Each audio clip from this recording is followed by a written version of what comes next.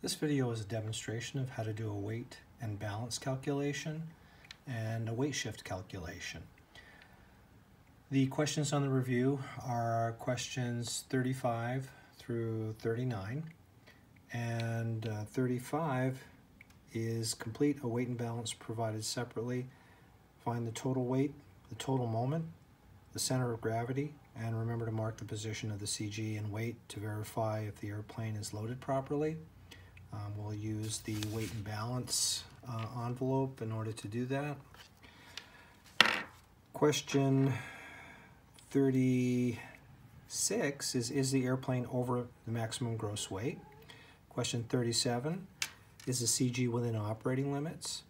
And 38 is perform the following weight shift calculation. We're going to move 40 pounds from the rear seat to the front seat and determine what the new CG is, and then determine whether that new CG is within operating limits. Okay, so let's take a look at the weight and balance calculation. What we're given here are the weight balance numbers, the empty weight of the airplane and the empty moment, and we're given the weight of the front seat passengers along with the arm, the weight of the rear seat passengers along with the arm, baggage weight and the arm, number of gallons of fuel and the arm, and from that we need to calculate the moment for each item, and then we'll add up the moments to come up with the total moment, add the total weight, and divide the total moment by the total weight to get the center of gravity. So let's start. We have 300 pounds in the front seats, and we'll multiply that by 90.6. 300 times 90.6 is 27,180.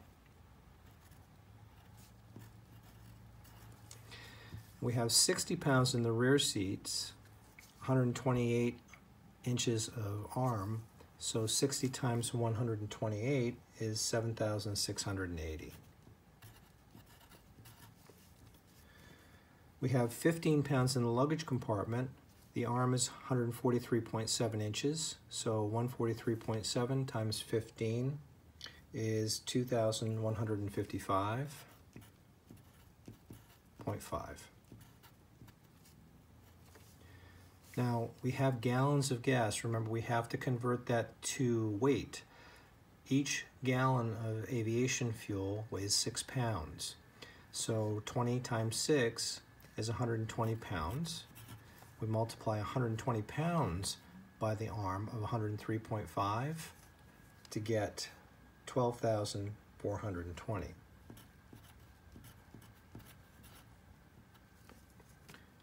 That's the moment for the fuel. Now all I have to do is add up the weight, add up the moment.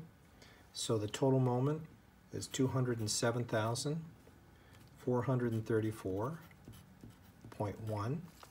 The total weight is 2,115 pounds. I divide the total moment by the total weight, and the CG is 98.077. And now we just have to see if that falls within the weight and balance limitations of the airplane. So we'll take a look at the weight and balance envelope. And you can find this weight and balance envelope in the Pilot's Operating Handbook. So here's the envelope, and what we need to do is we need to find the weight and the CG on this envelope. We need to draw a line from the CG, which is 98.077. So I'm going to draw a line straight down from here, just right above 98. And I'm going to draw that line straight down until we get to our weight.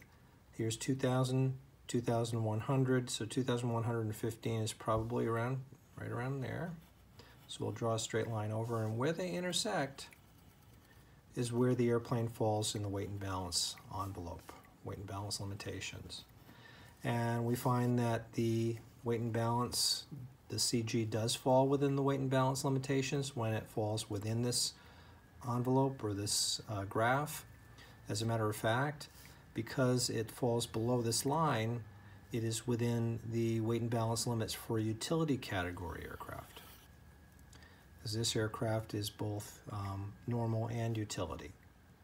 So the answer is yes, it does fall within the weight and balance limitations, and the maximum weight you can see here at the top of the envelope, top of the graph, is 2,535 pounds. Our airplane weighed 2,115 pounds, so it's well below the maximum gross weight.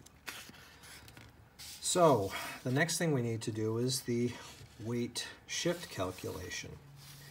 And the weight shift calculation, or the weight shift formula, is the weight shifted divided by the total weight equals the change in CG divided by the change in arm. We're going to be moving 40 pounds.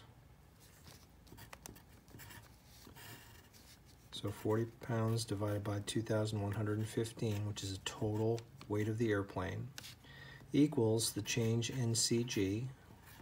So that's what we're interested in, change in CG.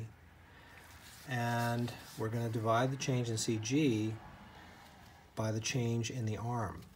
So if we're moving something from the rear seat to the front seat, we're going from an arm of 128.0 to 90.6. So we're actually subtracting from our arm.